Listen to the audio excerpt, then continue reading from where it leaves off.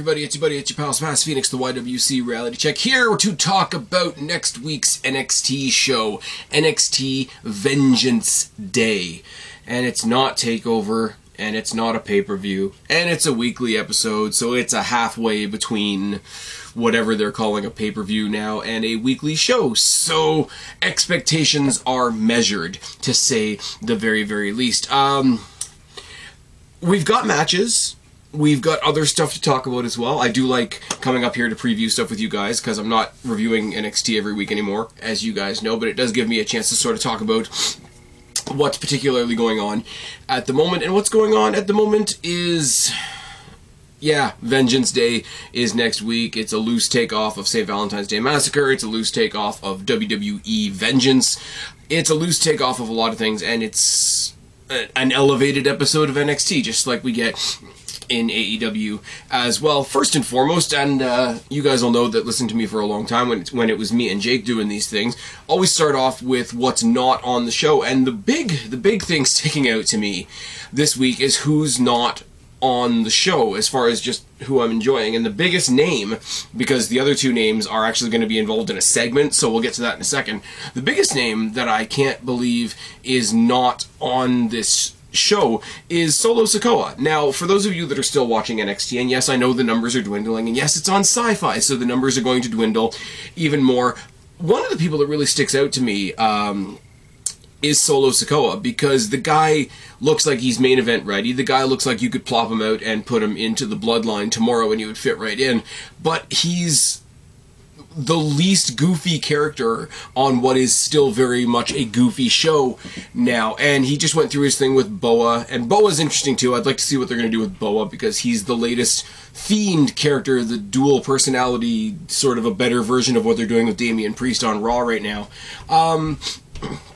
So it's a bummer, because Solo Sikoa is one of the few people I actually pay attention to on the show. Isn't that sad? Now, the other two people that don't have matches on next week's show, on Vengeance Day, is LA Knight and Grayson Waller. Now, Grayson Waller, coming off of, I guess, the little bit of a push that he got from working with AJ Styles. The match that they had was great. The fact that it got Grayson Waller on Raw twice when he's barely been in NXT was kind of cool. And LA Knight is fucking awesome. He's White Rock, and I'm sorry, I know that sounds really problematic, but it is, and it's just, he's a dick. He's NXT's male Britt Baker, if that makes any sense at all. The more he leans into being a dickhead and being a heel, the more people like him, and he's got that whole the slang and the way that he talks is, that's just a fact of life. Yeah, I shouldn't do that ever. Sorry to the earphone listeners, but here's the deal. Grayson Waller has a restraining order against LA Knight, because that's one of those things that exists in wrestling, and it's just one of those, how do you have a restraining order? You guys work in the same building, whatever.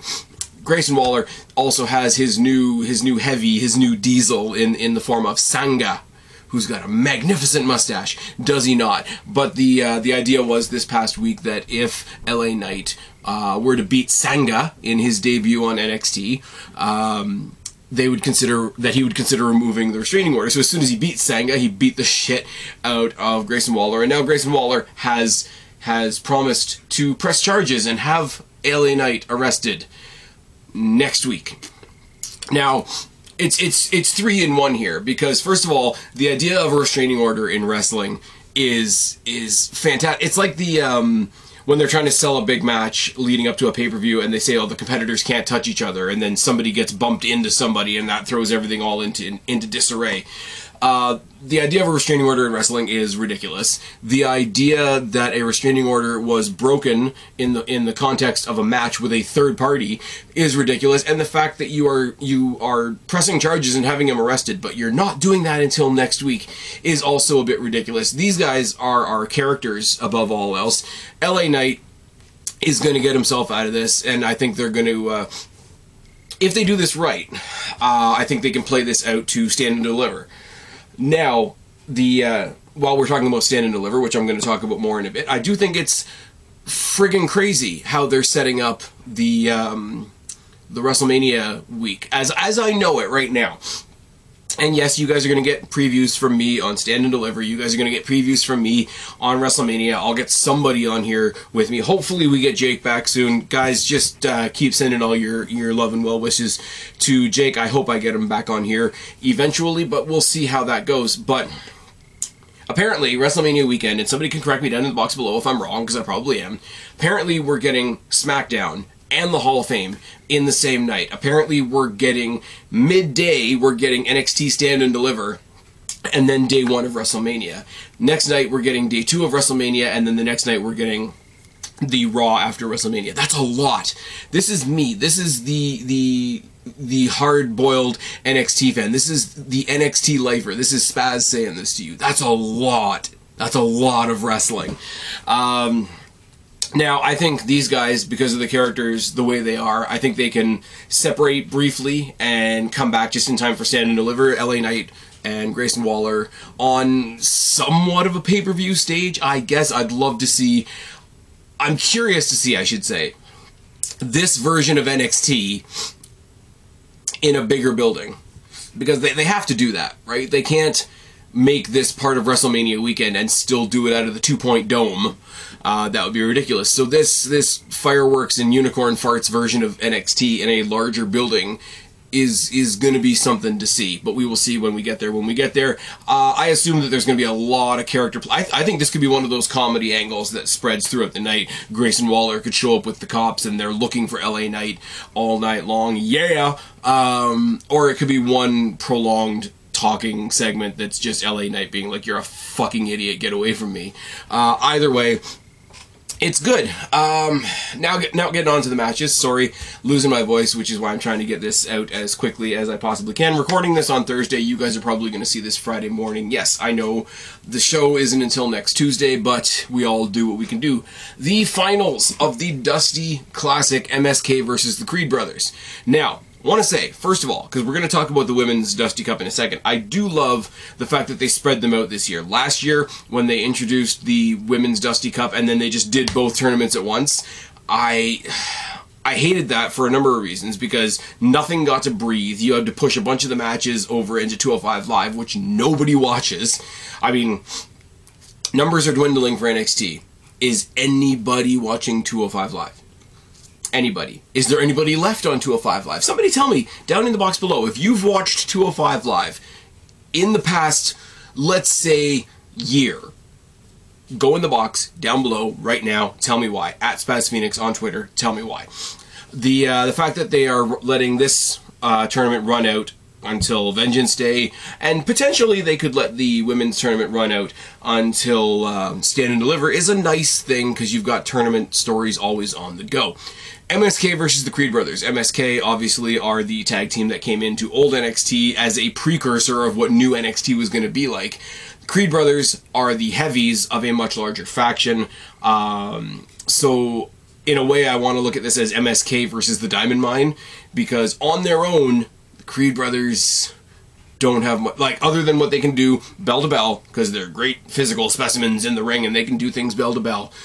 There's not much of a reason for me to give a shit about the Creed Brothers on their own. As part of Diamond Mine, backing up Roderick Strong, being mouthed off by Malcolm Bivens, getting escorted to the ring by Ivy Nile. Now you've got a story. I like the Diamond Mine. I think it's a cool little unit. I think it's one of the few cool things that sort of transplanted from the old NXT just in time for the new NXT to happen, if that makes sense. On the other side of the coin, I really do like MSK. They sort of remind me of why I used to love the Hardy Boys. Let's not talk about the fact that the Hardy Boys are both going to be on Dynamite soon. Anyways, we're talking about NXT. Let's just talk about the fact that Keith Lee just debuted on Dynamite the other night and kicked the hell out of...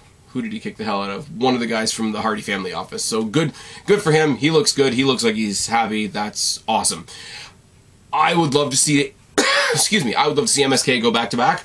I think that's really cool. Although with Roderick Strong losing his championship in the Diamond Mine could also really use a win. Now, the winner of the Dusty Final also gets a shot at the Tag Team Championships, which are currently held by Imperium.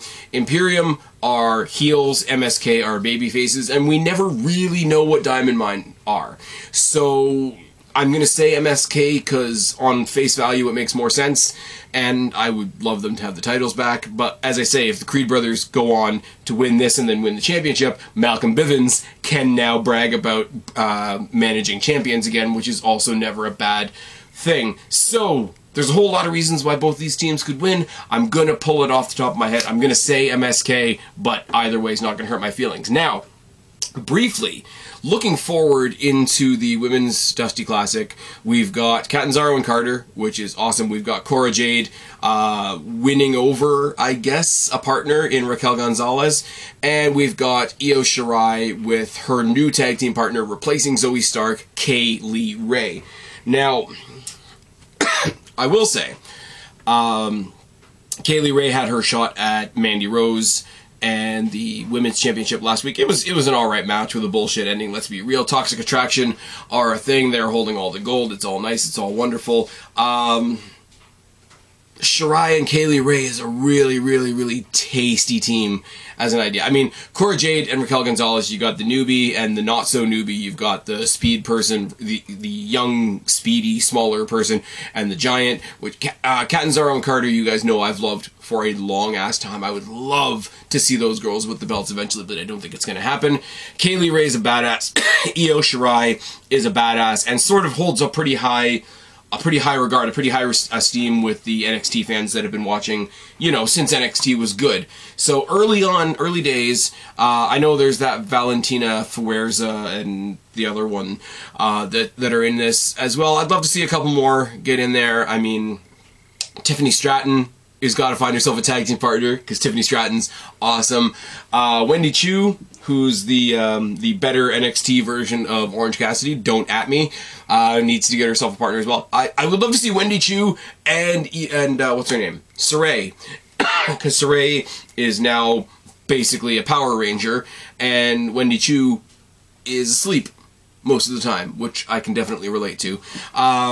Definitely some interesting teams to go into this, and I'll go ahead and say this right now because I don't think the titles are changing at Vengeance Day. I think you throw Indy Hartwell and Persia Pirotta into that mix as well, and you've got yourself a pretty decent tournament, and you can stretch it out if you don't do like back-to-back matches, back-to-back weeks. You can make it last out to NXT Vengeance Day, but that's another story for another day. Pete Dunne versus Tony D'Angelo in a weaponized cage match. Now, what do I say with this? How do I avoid my biases here? I don't. I really, really want Pete Dunne to win this. Again, it comes down to, like, Pete Dunne is from old NXT, though. And the pattern since new NXT has come along is whoever is still around from old NXT is being used to put over new NXT. Look at Kyle O'Reilly putting over Von Wagner on the way out. Look at Adam Cole putting over, I don't even remember who, on the way out. Look at whoever else isn't there anymore.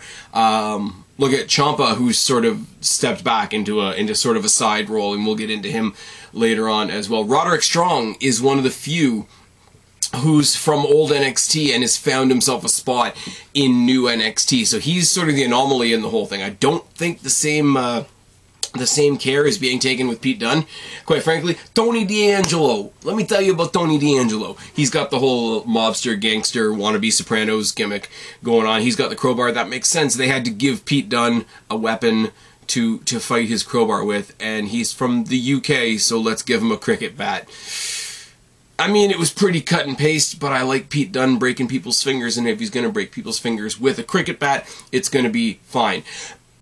When they announced the weaponized cage match, when he just tossed everything in the ring and said, hey, why don't we bring some weapons into the cage, I thought that's going to be a lot of fun. I haven't seen a lot from Tony D'Angelo to make me think that he's a great bell-to-bell 5-star classic guy, but we did see him in War Games, and was it the best War Games? No. Was it clearly an agenda to put the new NXT over the old NXT? Yes, but they didn't fall on their faces either. So this leaves me with a lot of hope that this match could be really good. This is a cage match that's going to be broken up with a commercial break or something, is it not? So that's kind of a bummer. That's the other thing that makes me not able to look at this as sort of a mini pay-per-view, is that it's got the typical tropes of fitting between commercial breaks and what do we block out during the commercial break and all that type of thing. But I do think, on the whole, these guys are going to perform above expectation, but not very much above expectation, if that makes sense. I'm going to go with my biases here. Check it off your Spaz Phoenix bucket list. The former Destiny World Champion, former NXT UK Champion, Pete Dunne is taking this if they know what they're doing.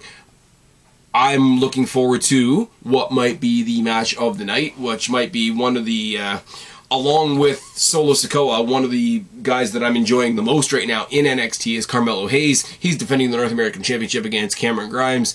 Cameron Grimes is nowhere near as obnoxious as he was when he first came in, or I don't find him to be as obnoxious as he was when he first came in. One or the other. Cameron Grimes sort of has a cult following. He's developed himself a bit of strong following and a bit of sympathy at the same time. Like, you can be like somebody that's on a tear, and because you're on a tear, people follow you. Or you can have somebody that's fallen down on their luck, and because of that, people are behind you because of sympathy. Cameron Grimes, for the crowd that's there, has somehow managed to develop both. Like, he has a little bit of sympathy, a little bit of familiarity with the crowd, as you would with somebody that you feel bad for, but also people want him to be on the tear. They want him to, say it with me, say it loud, say it proud, they want him to go to the moon. Carmelo Hayes, though, is a fucking superstar. His second match in the company was against Adam Cole, baby. And he sort of walked into those shoes and fit on the night, and I'm not gonna take anything away from him. I like Cameron Grimes. I know there's a lot of people out there that are going to get a lot of satisfaction out of him picking up his first title, looking at somebody like Adam Wilborn from What Culture in particular, just because he wants to do a problematic impression. That's fine. Carmelo Hayes is a great champion. Carmelo Hayes, they need to spend more of the show on him and what he's doing, and have him have a couple more bangers and get him up to that. I don't want to say he's going to be the next Adam Cole, but like, treat him like that kind of star, and he will eventually get there. And Trick Williams being there as his heater, as his hype man, it always is a good time. You know what else is a good time? You know what else is a really, really fucking good time?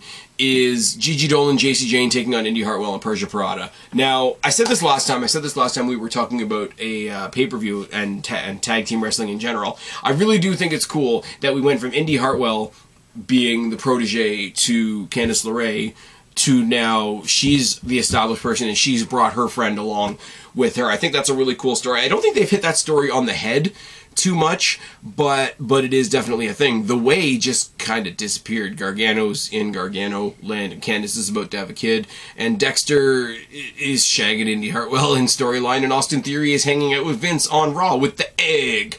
So there's no way they're winning this.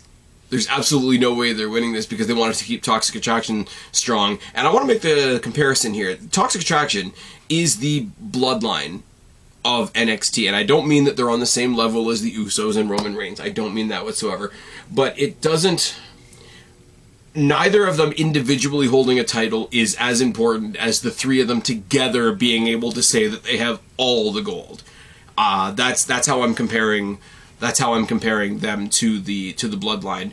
Roman Reigns is the champion, Usos are the tag team champions, and each is boosted up by the other. Mandy Rose, who's finally getting the credit that she deserves, I'm sorry, the main roster fucked with her just as much as NXT did the first time around, finally holding a title, isn't as impactful as her holding a title and her greatness rubbing off on two other people who've also managed to get titles while following her.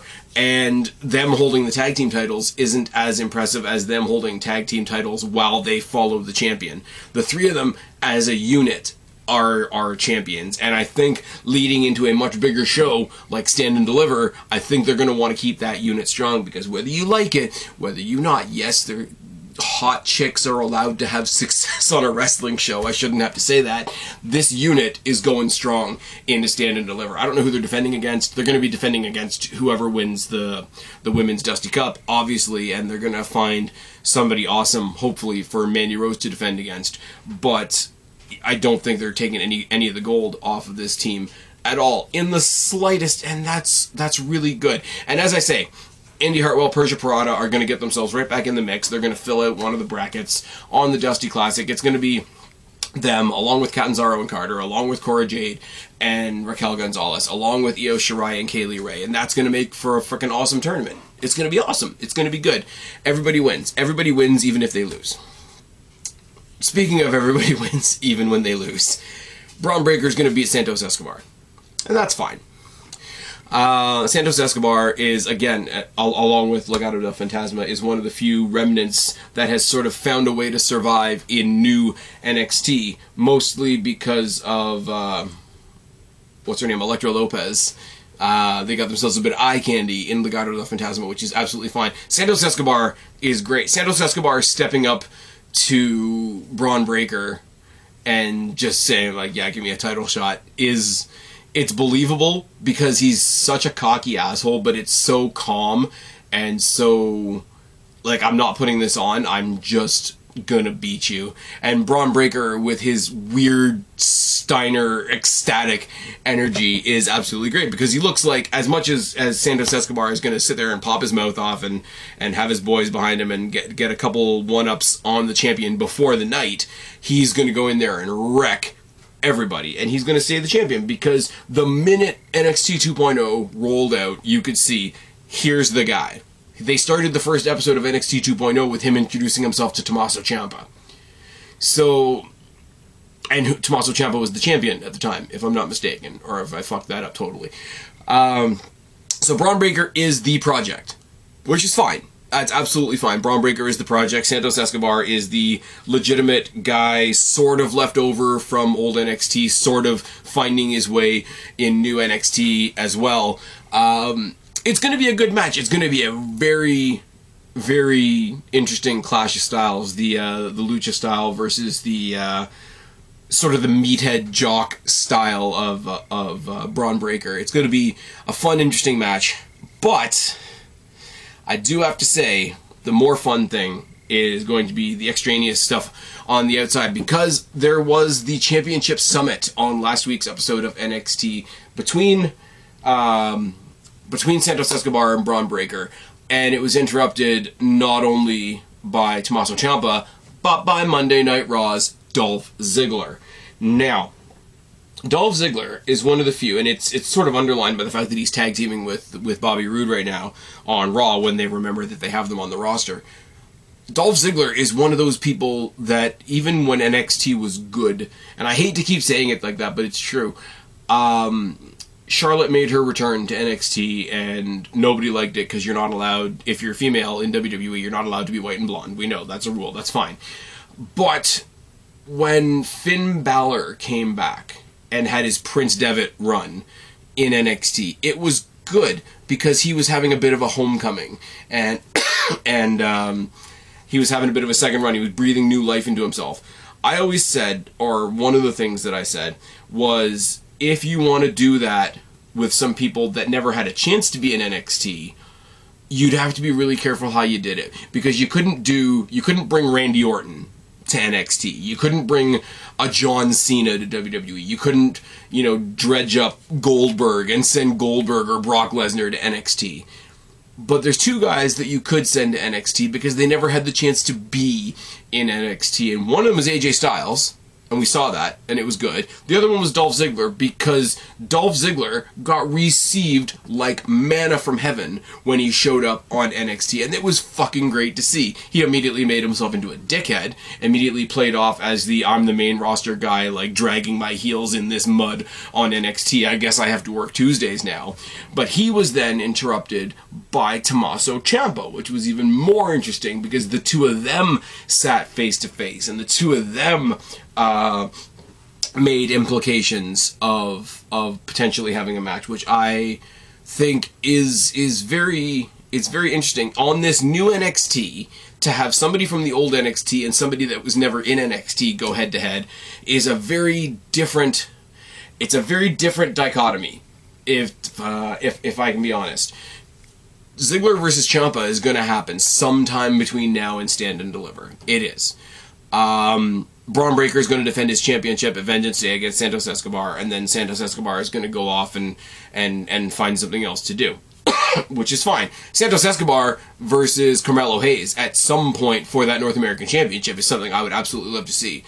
Somehow or other, we are going to get Dolph Ziggler versus Braun Breaker at Stand and Deliver. I'm saying that right now. If I'm wrong, by the time we get there, you can come back to this video and you can tell me that I'm wrong. You can admonish me on Twitter, like I say, at Spaz Phoenix. Ciampa versus Ziggler is a very interesting match, but you can't look at that match and not presume that it's going to be a #1 contenders match for Stand and Deliver.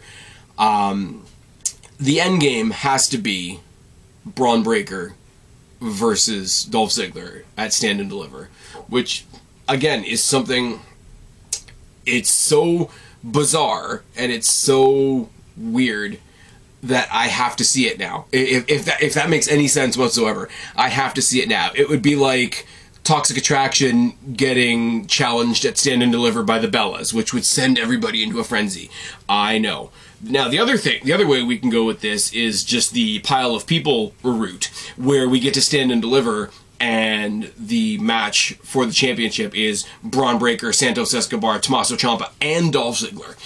Let me tell you, that wouldn't hurt my feelings either, but I don't think it'll happen. I think Braun Breaker would use Ziggler as a stepping point, if nothing else, sort of like Roman Reigns, I expect, is going to do with Goldberg in a couple of weeks at Elimination Chamber. But the idea of Dolph Ziggler coming to NXT to hold the NXT Championship opens a lot of creative doors.